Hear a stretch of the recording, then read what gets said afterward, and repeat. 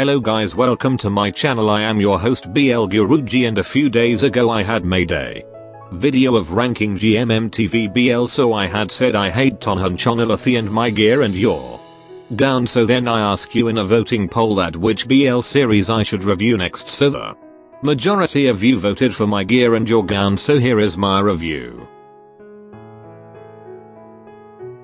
The production team apparently didn't trust the original novel enough to give it a direct dramatization, instead opting for a life lesson approach that is completely absent from the book, and this in itself is done too poorly to have much impact. The book that this series is based on is a romantic comedy, pure and simple. It follows an outline that the series does keep intact to some degree, despite the bitter rivalry between a high school prince and the school's nerdy top student. The top student develops a one-sided love for the prince that ends up breaking his heart, only to have the situation reversed once both boys get to university. The top student has decided never to fall in love again, while the prince, who has now become one of the most popular boys on campus, tries everything he can to win him over. The book is very sweet and funny, with some touching moments along the way. Rather than stick to the novel, though, the series forces two themes into the story that require some unfortunate disruption of the plot and the relationship dynamics. So if you have watched my video regarded to ranking GMMTV BL series, if you don't watch it, go ahead watch it. If you did have watched, so you might know that I don't like My Gear and Your Gown, and I ranked it on the series that I hate. I know I might be harsh, so listen to me first. When I first heard that GMMTV is going to make this into a series, I like the cast and love the series title. The series is not unique and another college BL and follow the trendy rival to love it a concept, no new thing. It's not like that I hate this trope or college BL, like there are some college BL that I love, like Dark Blue Kiss, Sotus, and My Engineer. This series that I love, leaving behind the main concept of this series, I would like to point out the slow-paced story development. I do realize that we need some time to understand who the characters are and what their environments are, but seriously, I don't think that we needed 7 episodes with them in high school. They could tell us their high school days in just 3 episodes. I felt that they were trying to expand their year as seniors for no reason. I mean, you only have 12 episodes to tell me your story. Do not spend 7 of them being in high school. But to be fair, when the university chapter began, the series became more interested. So regarding the acting, I don't wanna sugarcoat the acting was bad, especially the main lead and Pali. I don't get connected with the character, and I think that the actors have potential, but the script didn't help them, and the chemistry was on and off. Sometimes it was good. And so if you have watched my video regarded to ranking GMMTV BL series, if you don't watch it, go ahead watch it. If you did have watched, so you might know that I don't like My Gear and Your Gown, and I ranked it on the series that I hate. I know I might be harsh, so listen to me first. When I first heard that GMMTV is going to make this into a series, I like the cast and love the series title. The series is not unique and another college BL and follow the trendy rival to love it too concept, no new thing. It's not like that I hate this trope or college BL, like there are some college BL that I love, like Dark Blue Kiss, Sotus, and My Engineer. This series that I love, leaving behind the main concept of this series, I would like to point out the slow-paced story development. I do realize that we need some time to understand who the characters are and what their environments are, but seriously, I don't think that we needed 7 episodes with them in high school. They could tell us their high school days in just 3 episodes. I felt that they were trying to expand their year as seniors for no reason.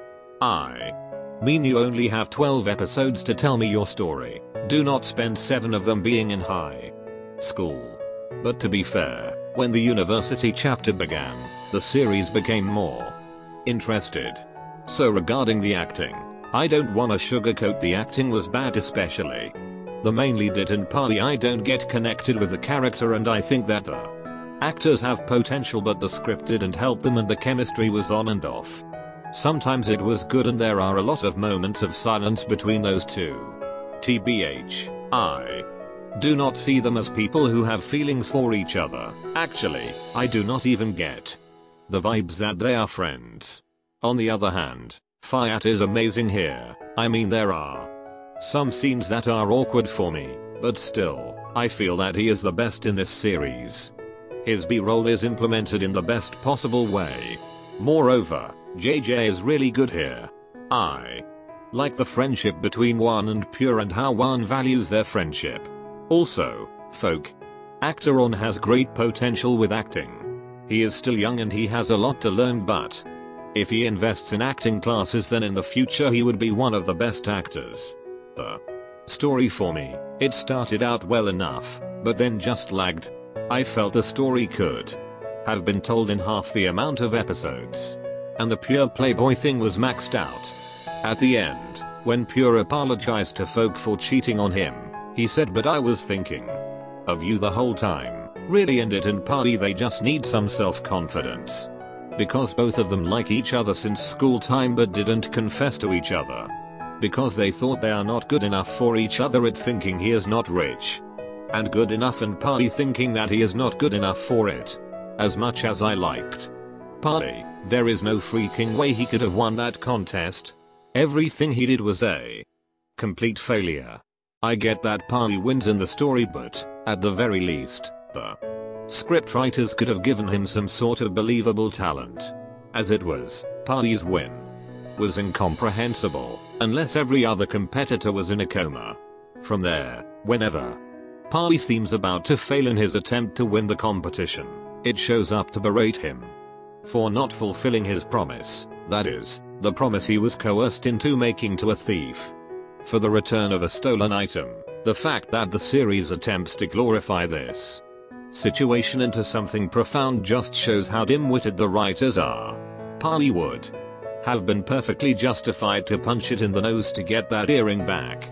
In addition to bullying Party over the contest, it is also the agent for delivering on the stand up for yourself theme.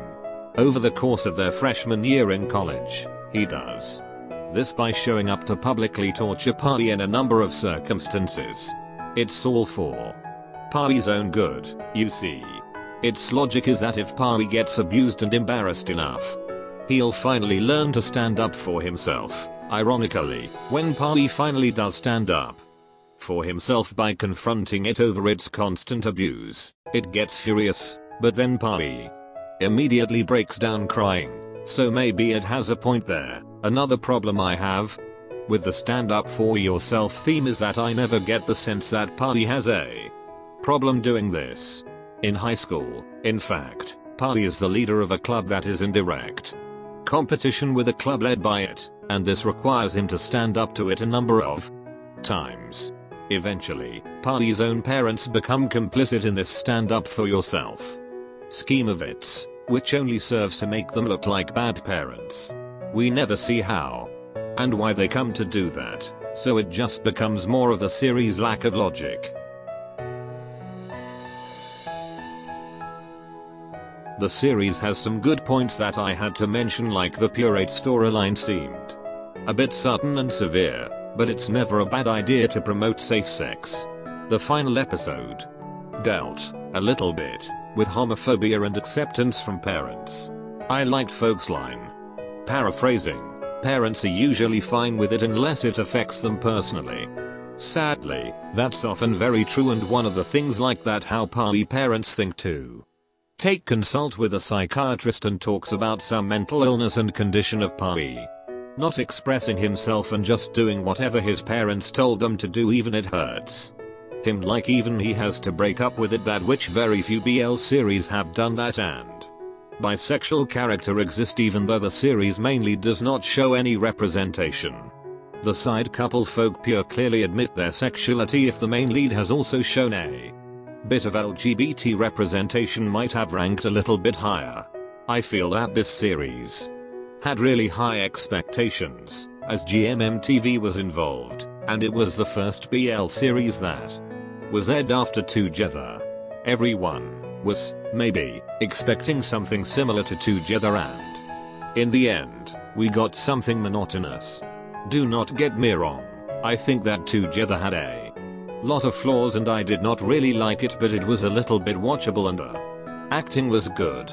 So overall my rating is 5.5. If the series does not have these sensible points I might have rated it 3. So yeah, this was my review for My Gear and Your Gun, and don't forget me tell your opinion in the comment section and tell me which series I should review next, and don't forget to subscribe to my channel for BL news and reviews and rankings.